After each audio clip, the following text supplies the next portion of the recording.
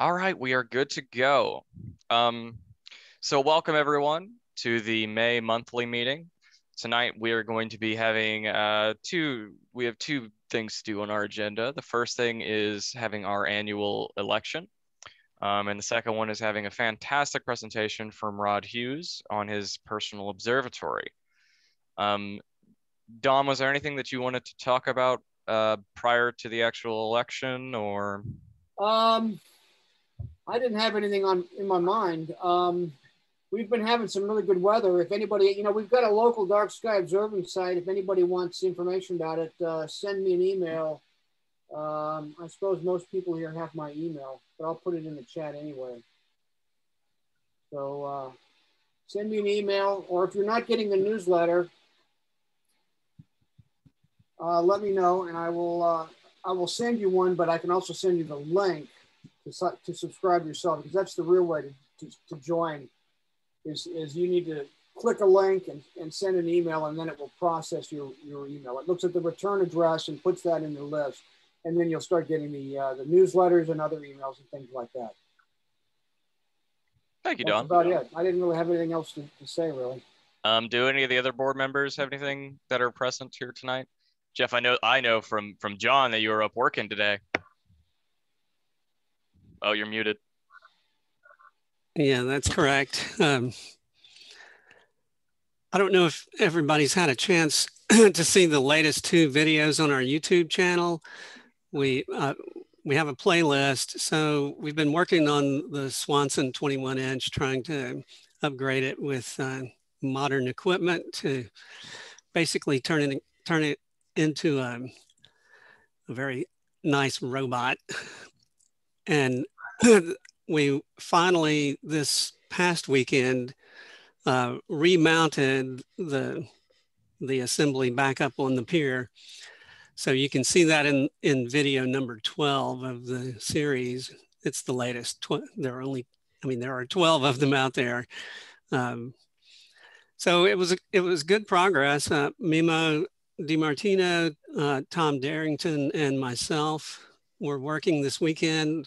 Now that we're all vaccinated and, a good month or more past vaccination, we're much more comfortable working in threes rather than twos, and things went quite well. We've got a few little minor mechanical things to finish up, but we're also moving forward with wiring and, cabling and getting things connected. Now, one of the things you'll see on the video is that we have not mounted the OTA, and rather than mount the OTA directly, what we've done is built a kind of a wooden structure that we can put counterweights into, and we've mounted that wooden structure. It's just a block. And so it represents the mass of the OTA. And as we start testing, these are extremely powerful motors, and we don't want them to suddenly take off and drive the delicate optics into the floor or into the pier or something like that. So we're going to be doing testing with this dummy mass. It's fairly well balanced right now. I'd say it's, somewhere within 3 pounds at 3 feet out. So foot-pound. So Jeff, it doesn't just simulate the mass, it simulates the mass distribution as well. Is that what you're saying? Not completely. It's not an inertia simulator. It's a mass. Okay. It just balances. Okay. All right. Because otherwise we would be extremely imbalanced with nothing on it. Right. But no, it doesn't match the moment of inertia. Okay. No, and we don't need to really for the type of testing we need to do. But yeah, we've been very pleased with the progress, and I encourage you to go take a look at the videos on the YouTube channel. Just search for VBAS on YouTube. If you search for Von Braun Astronomical Society, you get Von Braun everything. Yeah, we have the links in the newsletter too. Yeah, right. Yeah. That's it. Thank you, Jeff. Does anybody else, Eric or Frank or and Chris, do you have anything? I'll just say, as treasurer, we did pass the budget, I think last meeting, so we do have our budget. Our budgetary year goes from July to end of June, so we're approaching the end of this year. Of course, we've had the COVID impacts that have, zeroed out almost our income for planetarium and gift shop. Still have the membership dues coming in. So we've greatly reduced the amount of expenditures in this past year. Obviously, no speaker fees or anything like that. Pizza zeroed out for most of the year. So we actually didn't do too badly with some of the donations we got and everything. We're only, small, maybe 4,000 or 5,000 less in the bank than we had the previous year.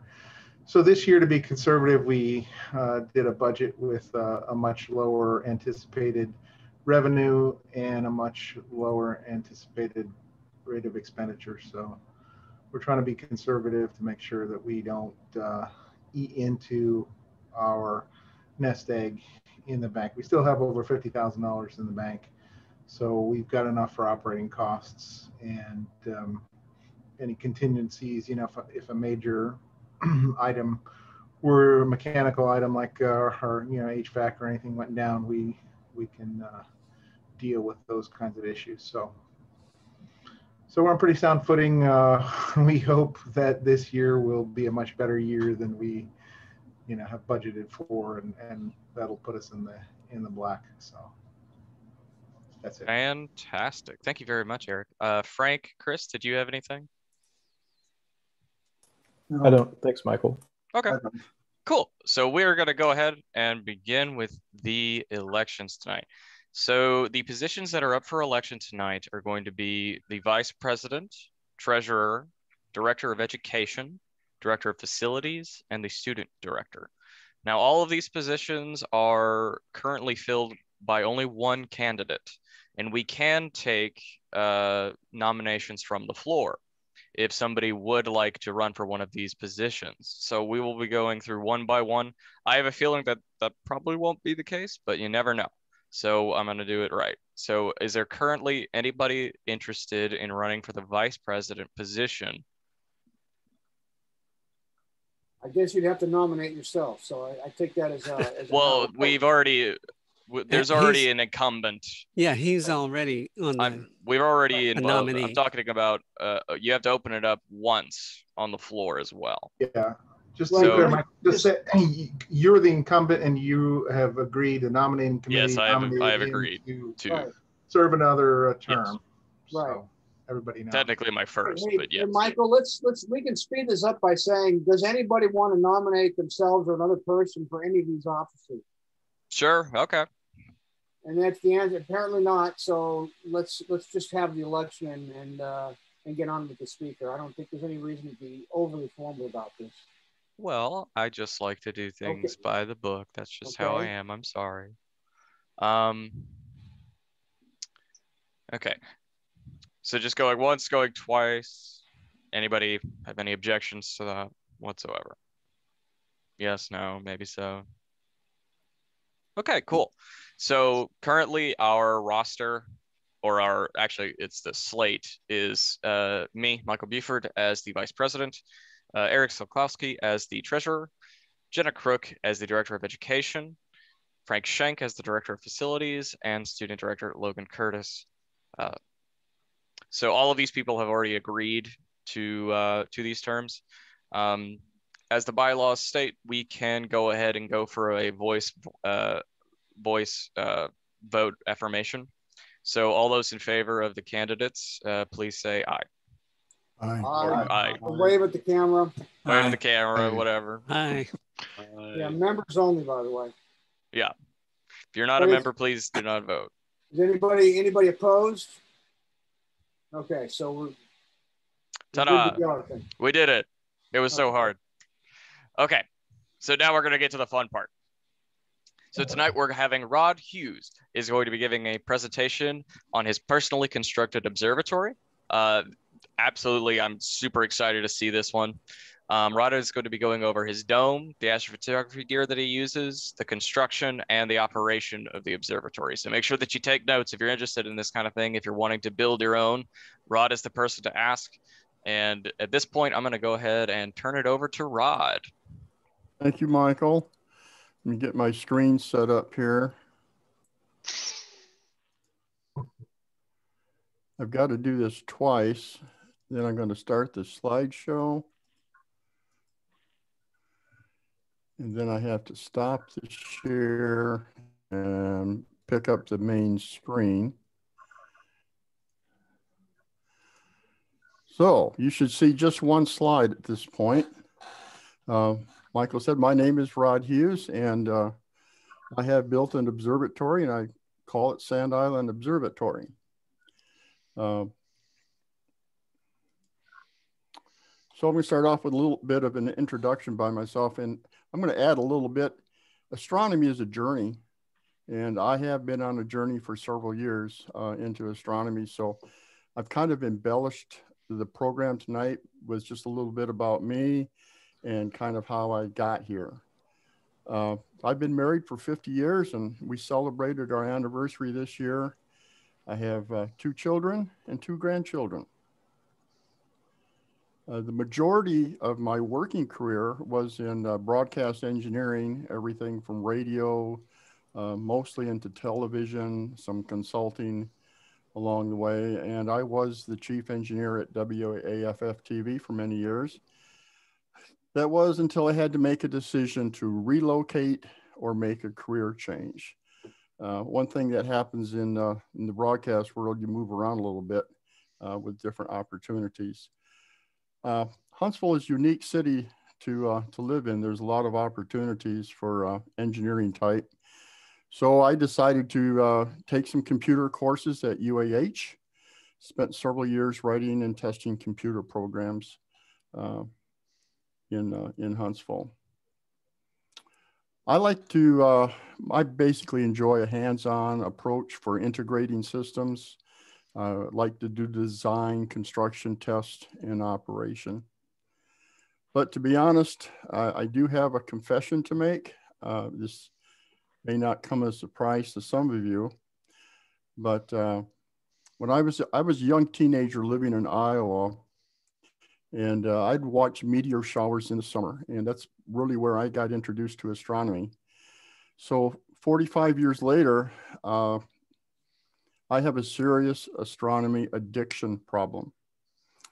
So anyone that has an addiction, you really need to answer this question.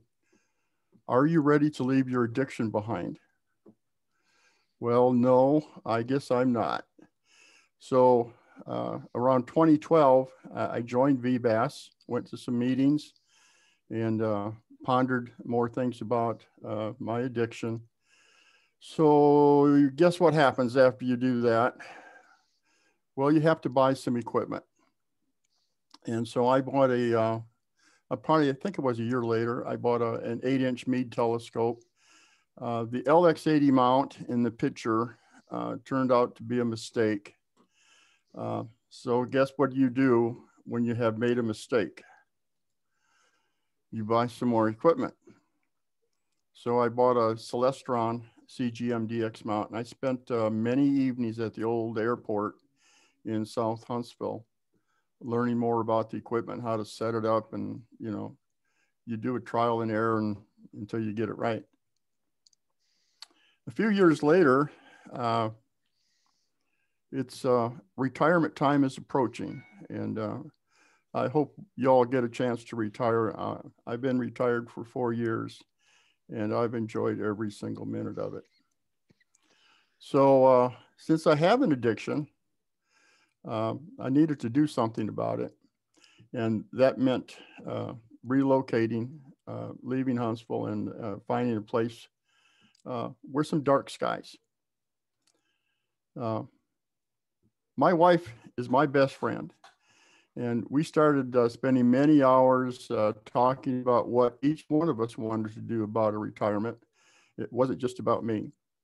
We visited many, many places, trying to figure out what we wanted to do after we both retired. And we decided to leave the big city. And we picked this location here in Alabama, South Alabama. This is the Miller's Ferry Lock and Dam. And we fell in love with a place out here that kind of met both of the objectives that we were looking for. Hope you can see my cursor. I don't know if you can, but this is the little island out here. And this is where I live right now. And the picture is oriented to the north.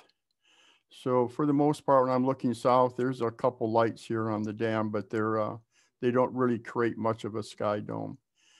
But this part of the Alabama River is known for crappie fishing. A lot of people like to hunt and fish down here. So we bought a place here in Miller's Ferry 18 months before we retired in 2017. And I've got to tell you, life in Miller's Ferry is very quiet. It's peaceful.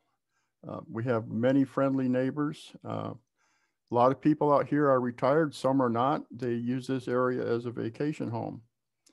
So Miller's Ferry, we don't have a red light. We don't have a grocery store. We don't have a gas station. And we used to have a U.S. post office, but that's long gone away. Camden is the closest city. It's 10 miles away. Walmart, 45 miles away. So when I shop, I like to shop at two places. One is Amazon, and the other place is OPT. So you got to get your addiction filled with getting some equipment. So generally, people out here in Miller's Ferry, they love to hunt, they love to fish, but not for me. I enjoy doing astronomy. Out here, the skies are pretty dark. It's almost, and I really mean almost, Bortle 2 skies. If I had picked a place a little bit farther north, it would have been Bortle 2, but right where we're living, it's almost Bortle 2. Still dark. So Miller's Ferry's in Wilcox County, and that alligator, that's a big one. It's the largest one ever caught in Alabama, and it's on display. It's a beast. But unfortunately, Wilcox County is also known for the poorest county in Alabama. And I don't know if you knew this, but our governor, Kay Ivey, she's from Camden. So as I started thinking about what I'm going to do in astronomy, I came up with a lot of questions as part of my journey. And so why do I need an observatory? Well, the biggest reason is time management. You're all probably familiar with driving to some location, setting up your equipment, calibrating it. Okay, now you get to use it for a little bit. You take it down and then you go home. And then you do it all over tomorrow. I guess that's good for learning how your equipment works. But after a while, that part of it gets a little bit tiring. But you do what you got to do. So nearing retirement, it just made good sense to come up with an observatory. There's another reason which my wife was more concerned about, and that is personal safety. My wife has an active imagination, so she thinks there's bears out there and other wild animals that are, going to attack me, or, someone's going to hit me over the head. So she was concerned about personal safety, and it was her encouragement to actually build an observatory in the backyard. So thank you, dear. I appreciate it. I do love my observatory. Another question, how are you going to use your observatory? Well, there's visual astronomy, which probably most of us start off with visual astronomy. I was very interested in astrophotography, and there's also spectroscopy, photometry. How about tracking asteroids? Planetary astronomy. solar astronomy, radio astronomy. So, and there's many, many more things. That's one thing I love about astronomy. There's a lot of opportunities to do different things in astronomy, and it's very interesting. Well, who's going to use it? Well, for my case, it's just going to be an individual, but you know, there might be a club, or you could have it open to the public and invite people out. Of course, who's going to build it? That's going to be me. I did get some help from family and friends. Well, some friends. Mostly just family, but and who's going to maintain it? That's going to have to be me too. So these are all things you have to consider when you're going to build an observatory. And then there's some limitations. I don't think there's many limitations in this picture. Certainly my limitation would be having a location like that. But there's always things to consider, light pollution. Is it easy or difficult to get to your site? Weather considerations is always something. And then of course, location, location, location. Are there any local ordinances that need to be considered? So what are you going to need at the observatory? All these things have to be thought out. Probably don't need that much power, but you are going to need some. And of course, the internet is extremely useful. Of course, you have waste management things to be concerned about, and you want your observatory to be stable. Wi-Fi would be nice to have, but not absolutely necessary. And probably the hardest thing to think about is what will the future bring? What do you want or think you might want to do in the future? Will your observatory be able to handle that? So I wound up doing a lot of research, looking at a lot of things. The internet is a good resource to use and learn about different parts of your observatory. And along the way, you will have to make some type of compromise.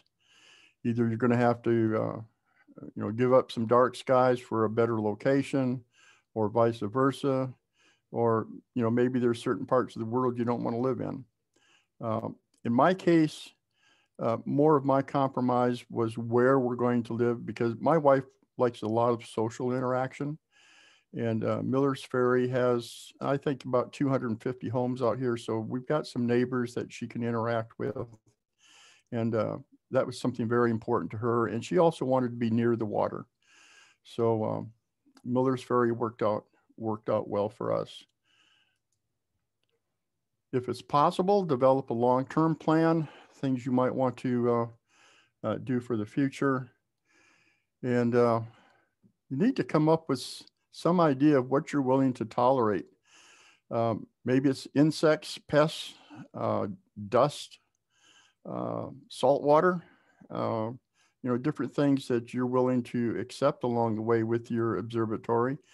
How about snow? I used to live in Iowa, Wisconsin. I've had all the snow I want, so I enjoy living in the South. I mentioned earlier, pest control is always a concern. We have little brown ants looking for water all the time, so as long as you control the ants, they're not much of a problem. And you want to think about how long you intend to keep your observatory, whether it's going to be short-term or long-term. Probably the most important thing is to make sure you enjoy your journey in astronomy, wherever it takes you, whether whatever you enjoy doing, that's really important. Finally, I had to ask myself, is an observatory practical for me? I came up with the answer, of course, yes, it was. And there's always a cost involved. And you need to find out if you can afford it or not. Now it's time to find a place to put your observatory since you've decided you want to have one. This is from darksitefinder.com. And this is the Alabama River. And this area in green is the Lock and Dam at Miller's Ferry. And you can see about where I'm living. The street's called Sand Island Drive, so I just thought, well, we'll call it Sand Island Observatory. You want to make sure Polaris is visible, and it is from my location. What does your horizon look like? Is there going to be some concerns with trees or other obstacles? As I look north between these, actually just on the other side of this tree. So I had to pick my location where I was going to actually build the observatory. So I always had a clear view of Polaris. What about your neighbors? Are they going to build a high rise or build something else that's going to affect? This is actually my house, and this little dot here is where the observatory is. I don't know how often they take these satellite images, but it's fairly accurate. And this area to the east is miles and miles of just woods. There's no real construction going on out there. We've got some nice friendly neighbors. In fact, this neighbor here to the north recently bought this house. There's little light here that he uses for his backyards. And he told me if that light is ever on and it's bothering you, he says, just go over and turn it off. So their neighbors are very friendly out here. We work together. You might want to check out the sky at night, make sure it's as dark as you think it is. And we did mention weather. It's a good idea to have a little weather station with your observatory so you kind of know what's going on, what the temperature, what the humidity, what your pressure is. So anytime you build something, there's going to be some risk along the way. And sometimes risk is unknown, but if you do enough research, you might have a good idea of what your risks might be. Let's pick an observatory. What kind of an observatory do you want?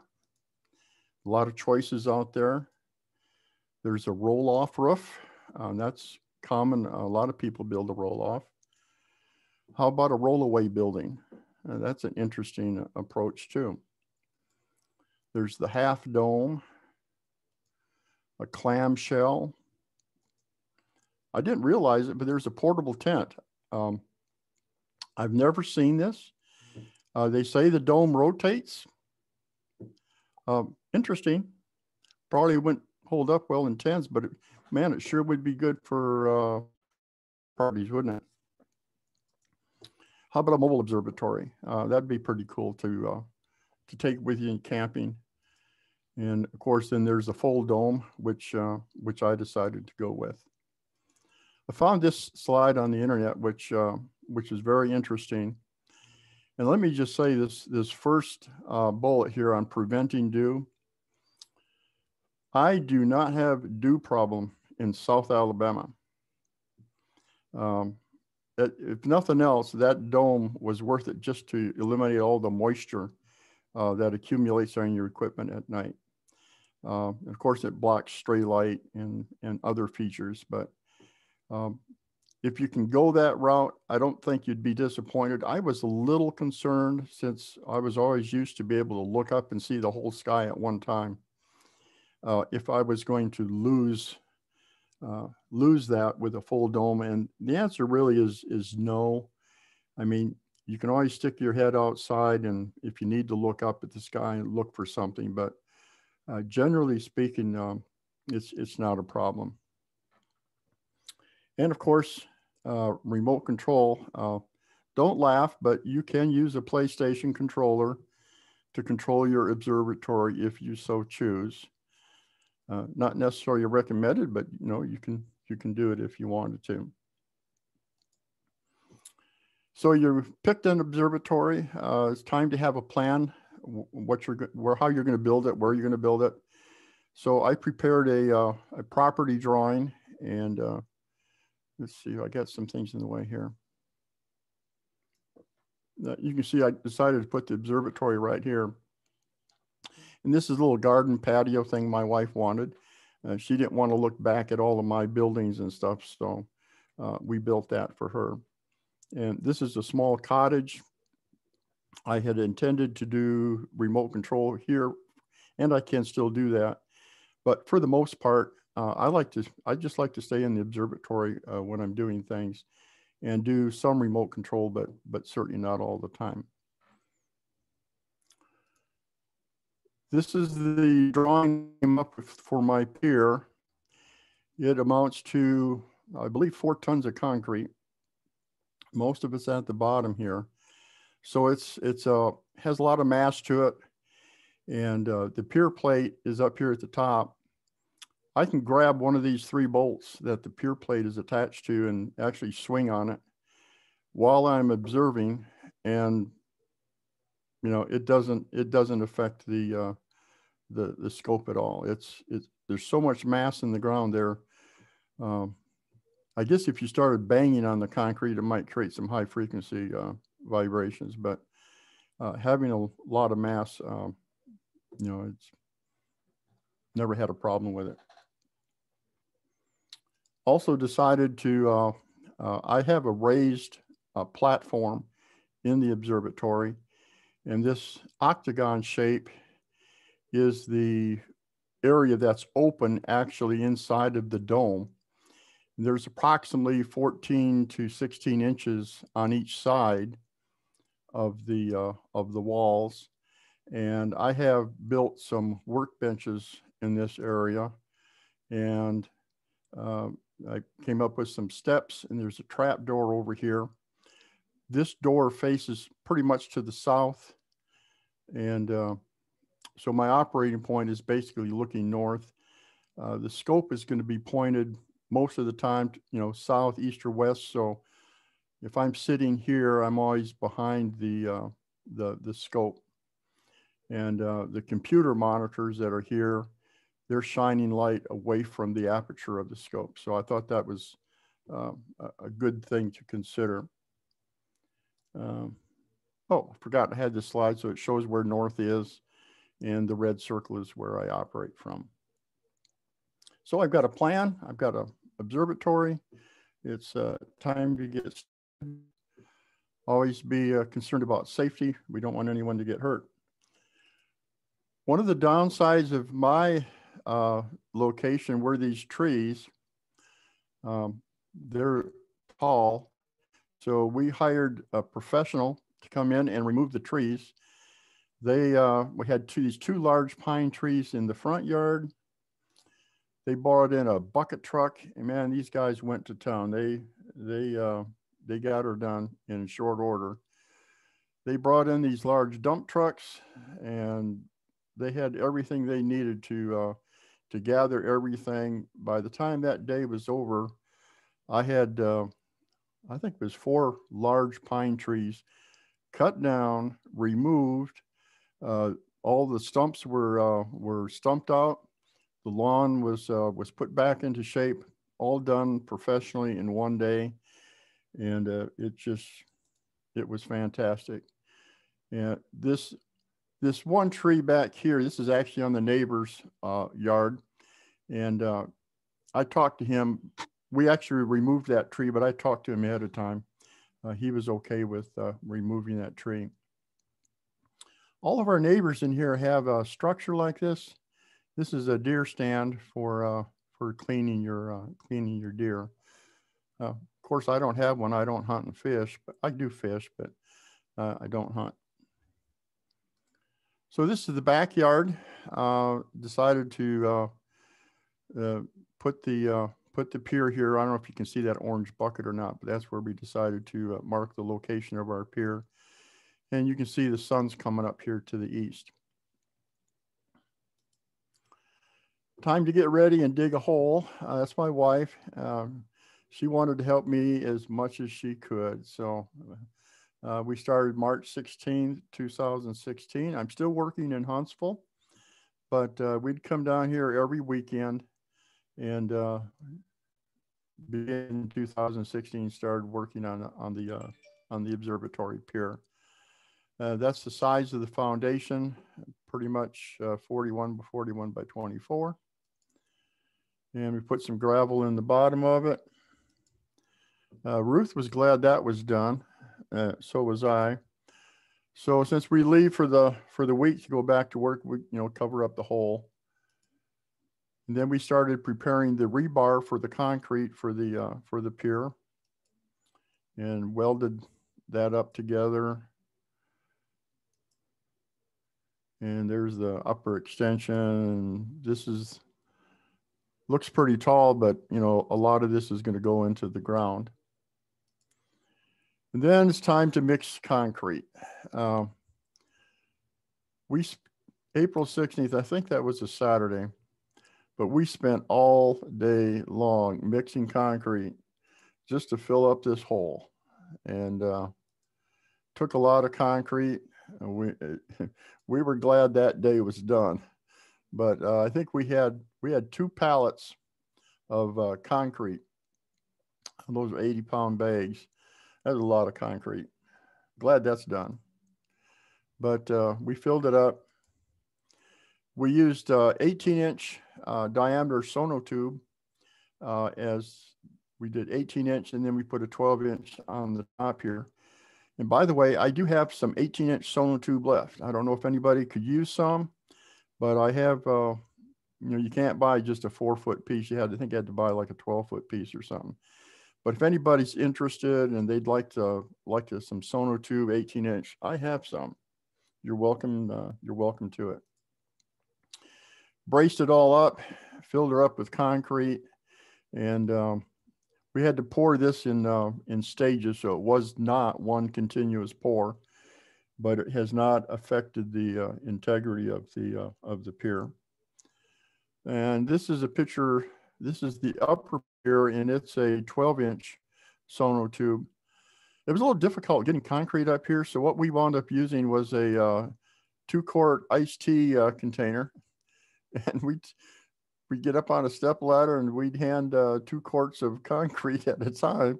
Took us a while, but we filled it up and got it done. So I guess about 1 month later, the pier was finished, and we're making progress. May 6th, the dome arrived. Neighbors were kind of curious what I was doing. They'd see something like that come across a flatbed trailer. They weren't sure what I was doing at the time, but brought about a lot of curiosity. And we started preparing the pad. I did cut a notch out in the pad. I was going to run plastic pipe from this wall and then up the side to get electrical wires and so forth up the pier. Actually, cutting concrete is a bit messy, and there we're getting ready for more concrete. Added some gravel to it. Here on the back side, you can actually see I have the plastic conduit in place. I actually abandoned that approach, and the floors I guess it's about this level right about here. So I decided just to run a trough at the floor level from the sidewall to the pier to run cables from the outside. Put down some rebar. Let's see here. So we had help after we spent all day in April pouring the foundation. We solicited family to come down, and we've got more concrete. You see a couple of pallets there. That's my son, and he was a big help. And my grandson was there to help out as well.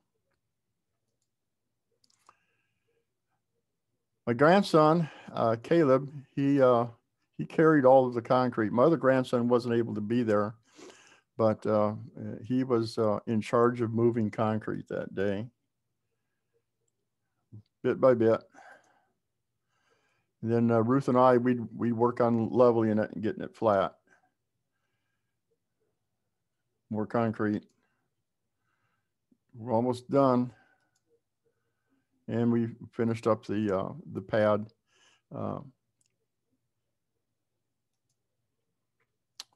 So a few days later, we started assembling the frame. When I ordered the observatory, normally these walls are 4 feet, but I wanted a full height door. And so I talked to Explore Dome, and they were able to prefab these walls. It's, I think, 2-inch square tubing, or maybe it's 1 3/4 inches. So they prefabbed the 4 walls out of aluminum tubing, and I went with 6 foot. This top structure is going to support the dome, and it's bolted together on the ground, and they just lift it up and put on top. We made sure the walls were square with the frame. There, it's in place. Then we checked to make sure everything was what it was supposed to be, and we bolted everything together at that point.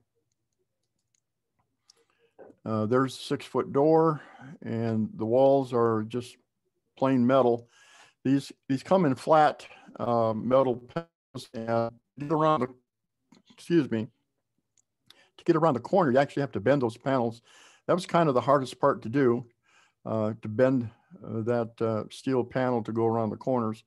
And we set up a couple of sawhorses and some 2x4s, and just leaned on the panel where it needed to bend and get the metal to make the shape that it needed to be. And you can see here that the panels is just curved right around the corner. You can get it done. It just wasn't that easy, but it worked. And we're almost done by the end of June. So this would be the back wall looking to the north. So there we have it done. This upper ring is what the dome is going to slide on. And my son-in-law came down, and he's going to help get the dome in place. This is end of July. So this looks a little scary, but probably our biggest challenge is how are we going to get that? I don't know how heavy that dome is. Maybe it's 300 pounds, something like that. How are we going to get that dome up 7 feet in the air, without dropping it or hurting someone's back? So we came up with this ramp, and it looks, it worked. Let's just say it worked. So we tried to engineer it the best we could. We got a 2-inch pipe supported in the center, and the boards have got clamps on it so it can't go anywhere. We tie these 4x4 foot posts around the observatory. And this is a picture of the side view. I know it looks bad. It's what we had to use, I guess. Anyway, we have a cable going up here back to a Jeep that is going to lift everything up in place. There you can see the Jeep in the background. So we raised the lamp, we tested it, and then we had to do a dummy test. And guess who was the dummy? That was me. So we got the ring is the first piece. The dome will set on the ring, and the ring will set on the support. So we have everything ready to go.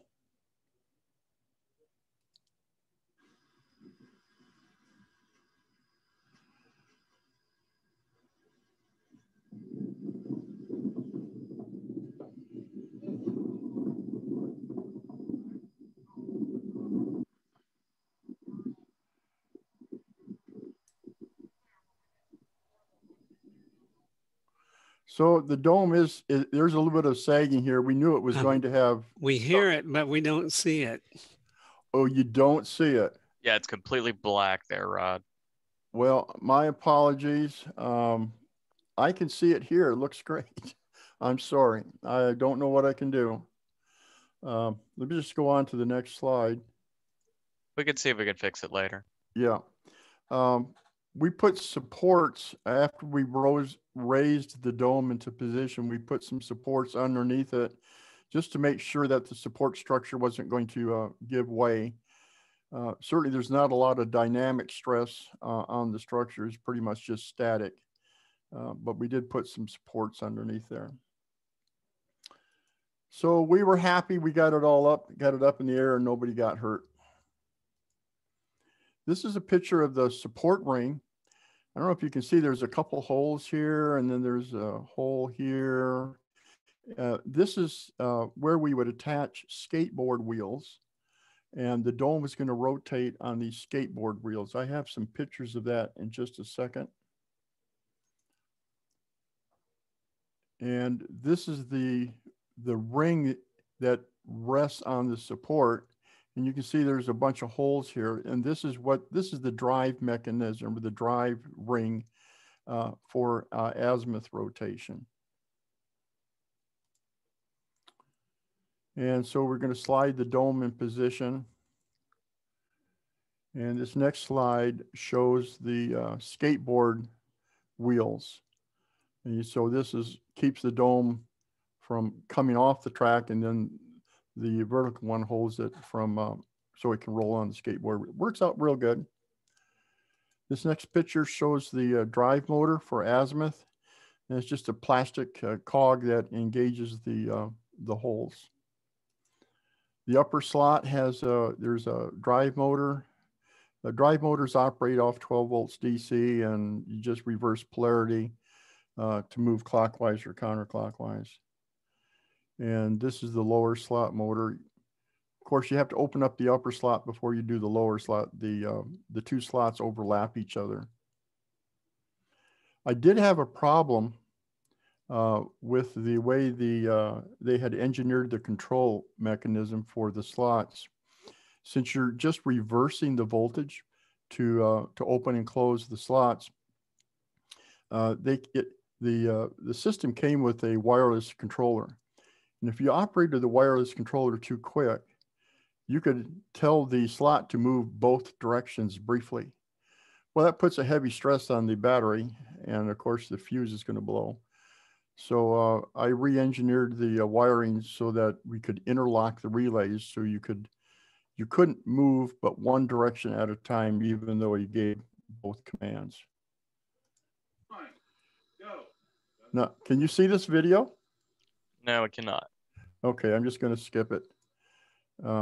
It just shows it just showed us rotating the dome in place after we had gotten it in position.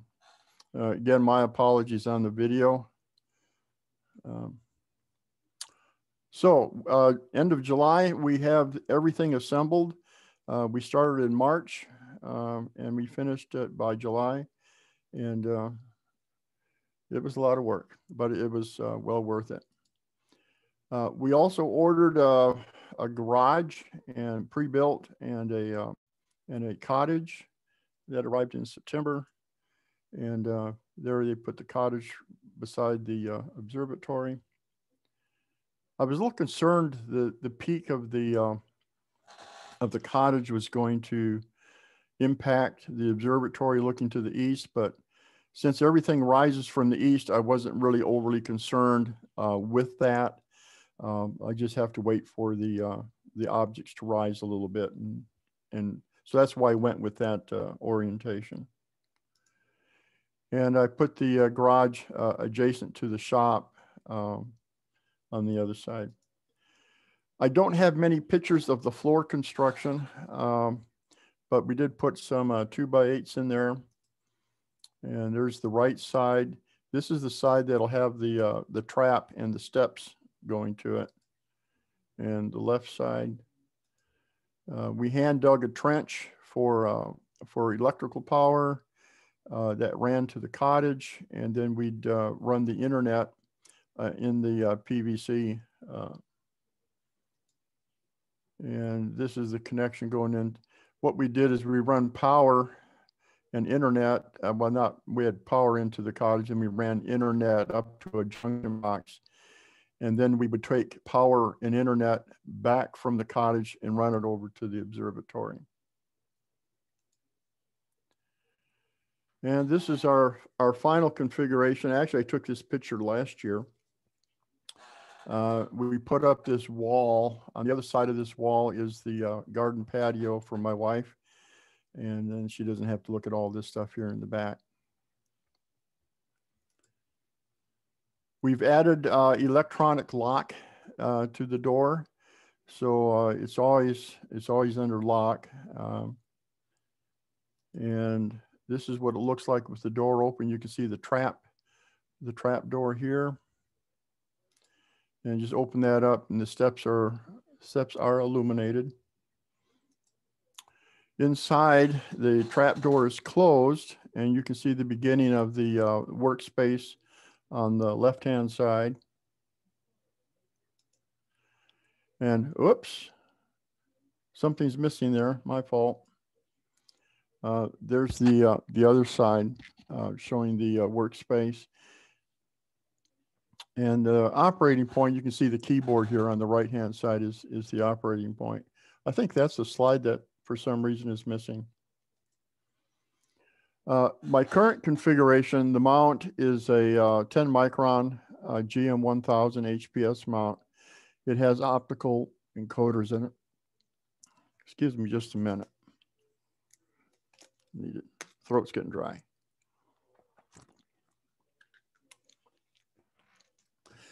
I like this mount a lot. It has electronic balancing assist where you can balance your OTA within 0.1%, which is really nice. Everything is smooth, and having optical encoders, I can just turn that thing and I'm running, and once your polar line, you're just ready to go every night. Really nice. This is the controller for it. The controller runs Linux. And the keypad, I'm using an 11-inch Celestron Edge as the primary scope. And I have a QSI 683 camera on the back end and a camera rotator.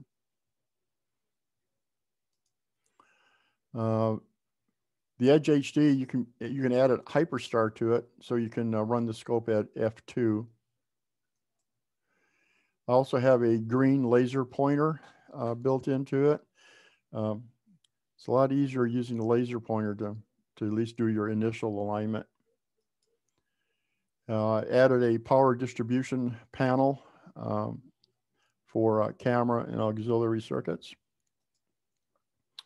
The guides, 80mm.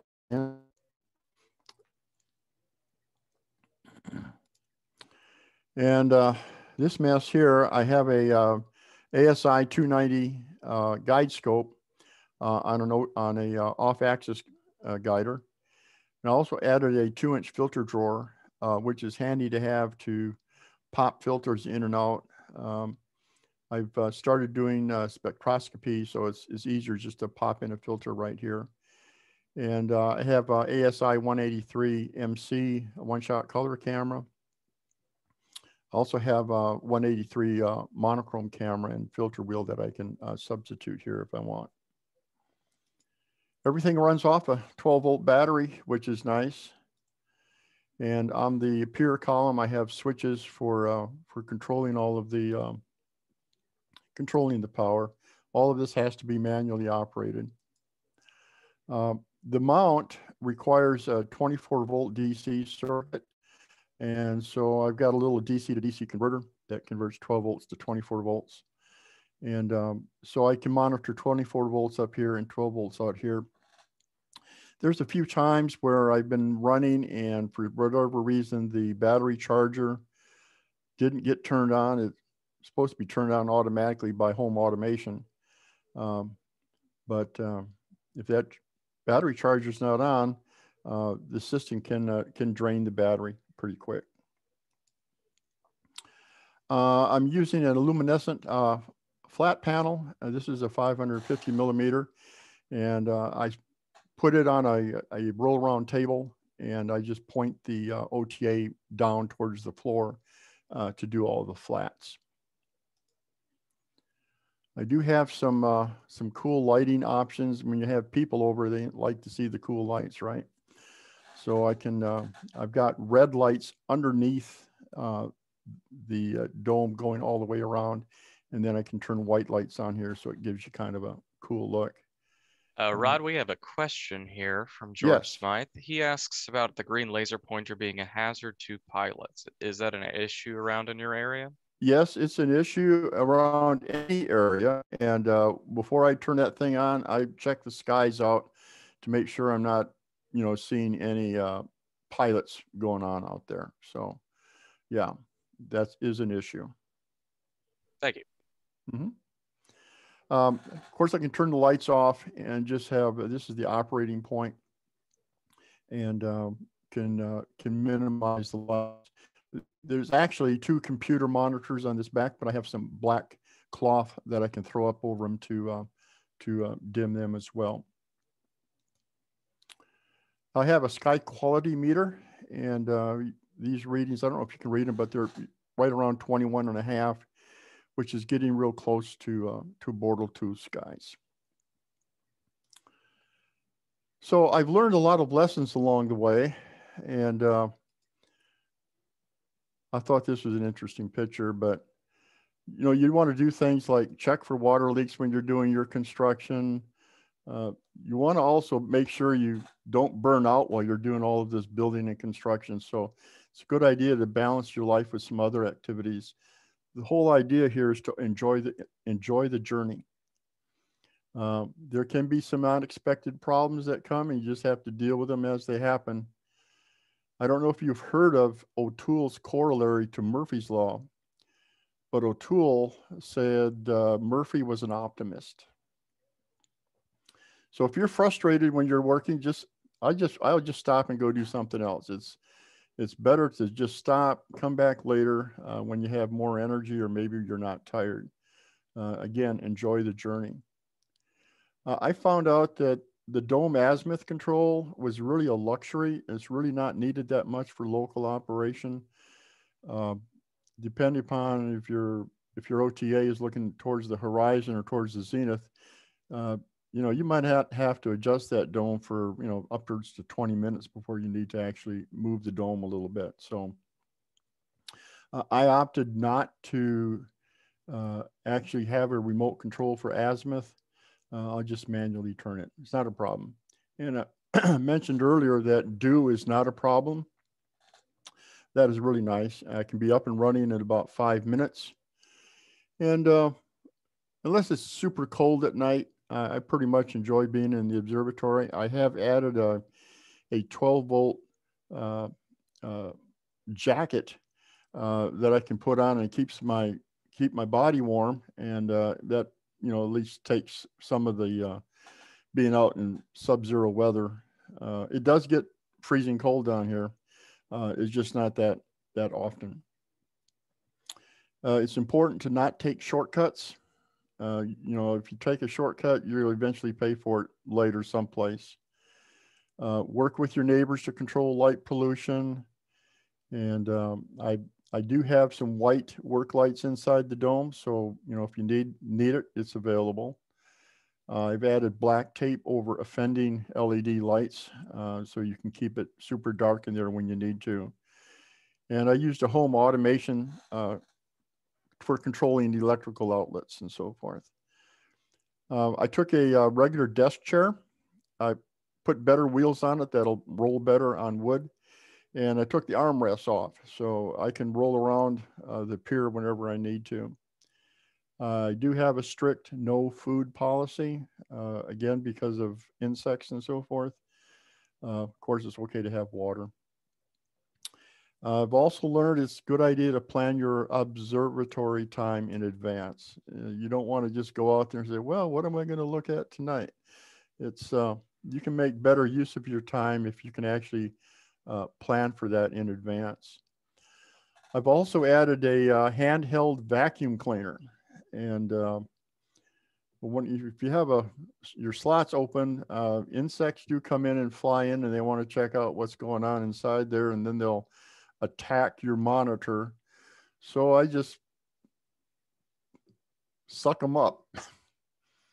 And sorry, Mr. Insect, but you're a pest. It's a good idea to have a plan for organizing all of your electronic data so you can know where to get it. And it's also a good idea when you're observing to take electronic notes. Since I've got a computer there, you know, just have a scratch pad open and you can take down and record your notes, record your weather data and so forth. Rod, are you do you still have slides that are coming up? No, I just have this one slide. Okay, I just wanted yeah, to make sure with you. yeah. I'm sorry. No, that's fine. I took a miner's headlamp and I removed the white LEDs from it and put in some red ones. And I've got several of those. So if I have visitors over, we can all wear headlamps, you know, so we don't bump into each other and so forth. I also found out as a result of COVID, using a KN95 face mask, it keeps your nose from freezing at night. Still occasionally need some insect repellent on your hands, but usually you don't have to use much. It's a good idea to keep some latex gloves handy in case you need to touch your optics. And of course, an optical cleaning kit if you need it. Discovered that Windows 10 has a nightlight function. So, you know, you can make your monitor, you know, kind of turn red. I've got a wireless phone. It's every now and then the wife wants to call out there and check on me, make sure I'm still okay. Having a computer out there is nice. You can use Spotify for music. And then digital storage is done offline on a NAS system. It's important to really take your time to calibrate and learn what your equipment can do. So that way, when you run into problems, you kind of have an idea of, you know, how to fix it. Discovered that if you're going to capture flats and darks, it's important to use the same software that you're going to use for capturing your lights. And the reason behind that is some software might do just little funny things to how they handle the data. So if you're using the same piece of software for capturing lights, flats, darks, and so forth, at least you'll have some consistency in your data. Rod, we have another question for you real Yes. quick. Okay. Actually, two. From Timothy Weaver. The first one is, what about an interior heater? And the second one is, why did you decide on the dome top and not the complete fabricated observatory? Okay. First question. I originally started with a little heater at the floor, a little 1,000 ceramic watt ceramic type heater, and that worked okay for keeping the toes a little bit warm. But this winter I added the vest jacket with the 12 volt, and I found out if I really kept my core warm, my extremities would stay warmer, and I really don't need that floor heater. So yes, I do have a heater, and but I'm using the vest. So I'll put the vest on, and then I'll put a jacket over that to keep my core warm. And what was the other question? Timothy's was, why did you decide on the dome top and not the complete fabricated observatory? I guess I don't completely understand what is meant by a complete fabricated observatory. You know, at this point, we could pretty much switch over to, you guys could just unmute yourselves at this point if you have questions about these kind of things. That would be fine. Tim, are you there? Yeah, Tim, are you there? Yeah, I'm there. I'm here. Well, what did you mean by I put the link on. I put the link in the chat. Oh, okay. Yeah. Maybe I can answer that question a little bit later. I will say this, Tim, the dome part is completely fabricated. The thing that the Explorer Dome offers is different ways for mounting their dome. You could build your own building. You could put the dome on top of your roof if you wanted, or you can buy the complete kit where they have the walls, the door, the support structure for the dome, and the dome. And that's the way that I chose to go. So I didn't have to build my own support structure for the dome. I don't know if that answers your question or not, but here's another question. Could you control everything, including the dome, from inside your house? I could, if I had the dome control mechanism hooked up to the computer. And I've started working on a project using Arduino to do that. But I haven't finished that project. But yes, I could control completely the whole dome from inside the house if I wanted to. Thank you, Tim. The next one was up in order was Chuck. Did you, Chuck? Yeah, I had to unmute myself. I was curious about whether you had to meet any local or national codes. I did not.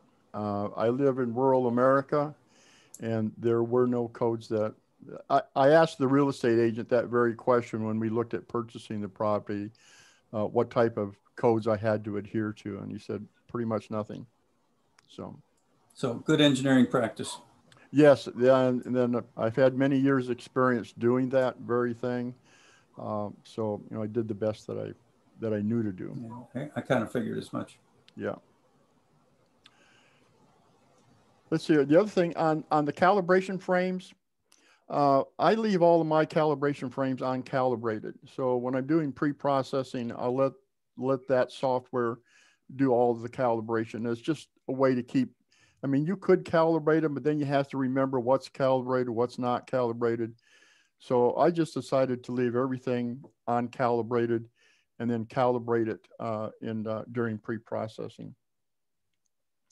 One thing, the final thing about astronomy, there's a lot of moving parts. And you're going to have to master each one of them over time, trial and error, which kind of leads me to the next slide. Pretty much you try something, and more often than not, it may fail, but eventually you'll find out what works success, and those are lessons learned, and that's how you improve your skills is often by trial and error, or you can learn from others. So I've got the observatory built. I am now close to retirement. So it was March 2017. It was time for me to say goodbye and submit my official notice to my employer, which I kind of decided to take a little different approach. I basically sent him a poem. My time has come to let you know my days are few before I go. Into the sunset I must begin, new life awaits me just around the bend. The week that ends on April 1st is my last day to work on Earth. And so it is with these final words. I submit this notice. Godspeed. God bless. And that's the way I submitted my resignation. The next day, we moved to Miller's Ferry, and we love astronomy out here. So that was in April 1st of 2017. And that fall, I went to Kitt Peak and took their course on intermediate astrophotography, which is basically teaching you how to use PixInsight. And that's it, I think. Let me see if this looks. We had another question from Eric. Yes. He asked, how did you isolate your pier from the floor? Yes, when I built the raised floor, there's I suppose probably a ½ an inch going around the pier that the floor is isolated from. So the entire building structure is isolated from the pier. So yeah, I can move sorry, around. Rod, you cut out there. Okay. Could you say that again? Yes, the floor, the raised floor, is isolated from the vertical column of the pier by about a ½ an inch gap that goes all the way around the diameter of the raised pier. That way the floor is attached completely to the building and to the concrete floor. And so the actual vertical pier column is completely isolated from the floor and from movement on the floor. I've had as many as, I'd say, 6 people in the observatory at one time. The floor is extremely solid, and you just move around to see things. Oh, Eric's got a question that I want to know. Are you going to remote your observatory so we can use it? No. We could try. Question. We tried. It's a good question. Yeah, it's okay to ask, right? So anyway, we welcome visitors. Y'all can come down sometime if you like. I did build a website. Of course, I call it Sand Island Observatory. And I really enjoy doing astronomy. And I thank you for the opportunity to share my experience and to share my observatory with you. Well, Rod, that was absolutely fantastic. I love that. So did anybody have any more questions for Rod before we wrap it up?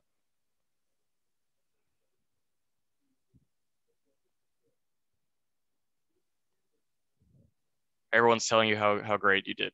Oh, well, thank you. Thank you. In the chat. Thank you. If I had to do it all over again, I would. Well, that's always a good sign. Yeah. Well, at this point, I'm going to go ahead and stop the recording.